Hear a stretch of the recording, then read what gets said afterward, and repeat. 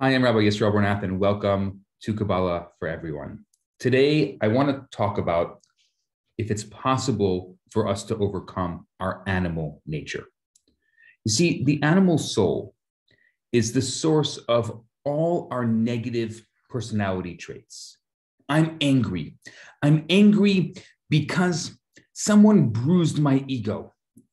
I'm jealous because my ego is threatened. I even love because of my own ego.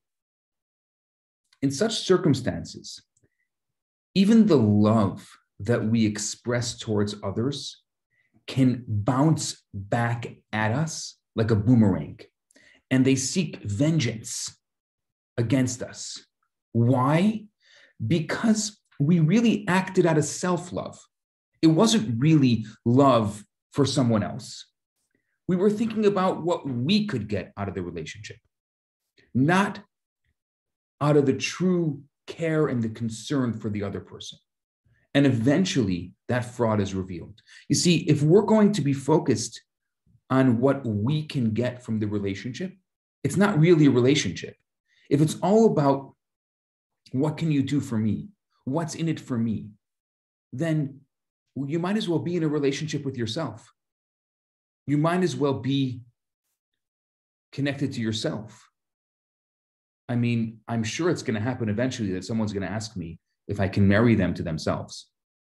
Because if it's that connected to me and to the I, then eventually there's going to be no room for anyone else. Or maybe there already is no room for anyone else.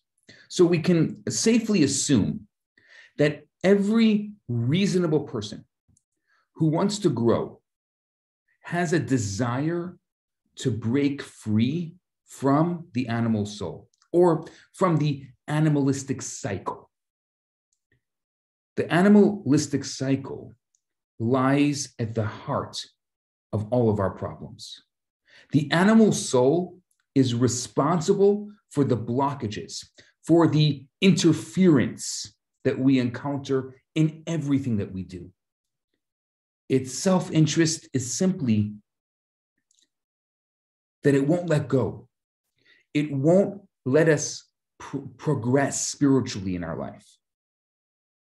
But the good news is that though we focused in our last episode and now today, until this point, on the animal soul, and the animal soul is so much part of who we are, and it makes so much sense to us that we have this animalistic, this selfish, this desire, this soul within us that just wants for itself, that just wants to be who it wants to be. It wants to eat, it wants to sleep, it wants to enjoy the pleasures of the world. And maybe it's so embedded in us that we can't even see without it. When we ask, can we overcome our animal nature? I don't know. Can I overcome my animal nature? Is there a part of me that rises above me? Is there an altruistic part of me? We asked that question last time. I wonder what you came up with. But today I want to go into the next part of who we are. The second soul, the godly soul. Without our godly soul, we would be hopeless. Our entire life would be focused on our ego. So the fact that we have a godly soul, it changes the picture. Now, we said that when we're born, we have an animal soul. But when God breathed into Adam a breath of life, that breath of life was the godly soul, or was also the godly soul. There were two souls. There was the animal soul and there was the godly soul. There was also different levels of the soul. We'll get into that at a different time as far as which level of the soul is associated with which of these souls. But generally in these, there's the animal, there's the instinctual soul, and then there's the godly soul, which is chelik elakah mimal mamish, as it says, it's a piece of God on high. It's an actual piece of God that God blew within Adam, within each and every one of us, within our souls, a breath of life. Now that breath of life that God blew within Adam, it's just kind of a glimmer, a spark when we're born. And as we develop through infancy and then toddler and then childhood, that godly spark develops within us, which means in the beginning, it's mostly animal and a little bit of godly. And then slowly the godly soul develops. And actually, maybe you wonder this, what is the point of bar and bat mitzvah?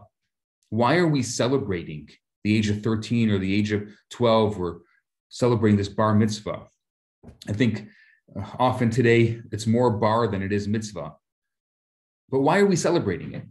We're celebrating it because at the age of 13 for a boy and at the age of 12 for a girl, the godly soul within us becomes complete, which means at that point, we truly have free choice. If we're majority animal with a little bit of godly, we don't really have the free choice, which makes sense why a toddler is majority animal and very little godly, even though children have that beautiful godly spark, the innocence, the purity.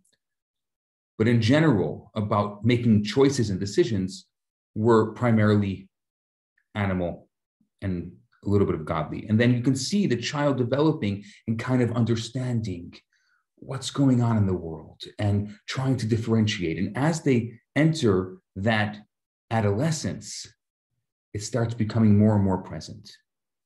And that is exactly when the godly soul becomes complete. So now, not only is the child responsible for their actions, but the child also has the ability to differentiate between good and bad, where often maybe as before the parents had to make that choice. Now the child can make the choice for themselves. So when we celebrate the bar and bat mitzvah, we're saying to the child, you now have choice. Not that, there's you're now an adult according to Jewish law. Ha, ha, ha. You're 13 years old and you're an adult. I'm not sure about that. But we definitely have the ability to differentiate. And now we can have an adult conversation with you and we can teach you what our values, what our morals, what's important in our lives. I've had the great opportunity to spend time with young men and women as they're coming to this age. And it's so interesting when we start talking about what are your non-negotiables.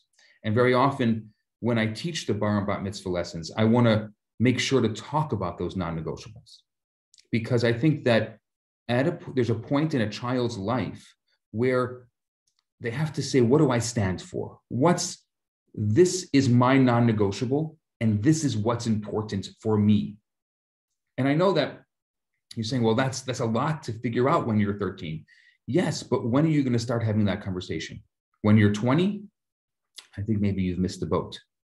13, they're still young enough to be impressionable, but old enough to have a real conversation. And I think that is what's beautiful about that age and the value of that age is really the ability to have that adult conversation. And this is the emergence we can see, back to this idea that we can see the emergence of the godly soul within this child, within this adolescent, within the young adult. Now, every single one of us has the godly soul. And again, it's literally part of God. It's a real piece of God that comes into this world that's embedded within us. And this soul is selfless. It desires only to be connected to its source, to God. The example that the Kabbalists give is the candle and the wick and the flame. That the candle is this world and the wick is the body, or maybe even to a certain extent, the animal soul, but we'll call it the body, and that flame is the godly soul. It's constantly rising higher, but connected to this world by the wick, keeping it down, but wanting more, wanting to rise higher, wanting more out of life. That every time we have a desire, like what's going on in my life?